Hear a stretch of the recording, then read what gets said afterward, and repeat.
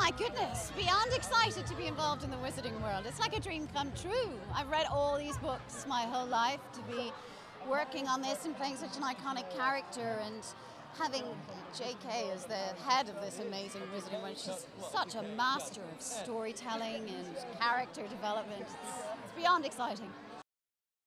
I was so welcomed in, absolutely. And the whole set is such a warm, fun place. Genuinely, everyone is so excited to be there. And David Yates is an incredible director, and he's so warm.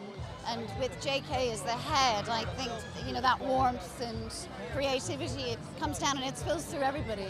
And I had a really wonderful time. And there's so many people working on it, so many crew members who are huge fans of the Harry Potter books and the films. So you spend your whole time just chatting about all these characters that we all love. Yeah, it's amazing. Well, the most challenging was to play Professor McGonagall after Maggie Smith has performed such amazingly well. But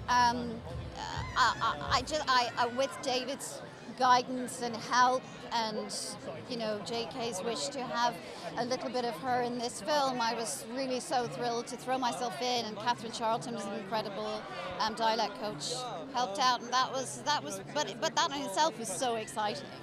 And it just got me back into reading the books again and watching the films. So all of none of those things were bad. It was amazing, and it was just so exciting getting to run around Hogwarts and hang out. It was amazing.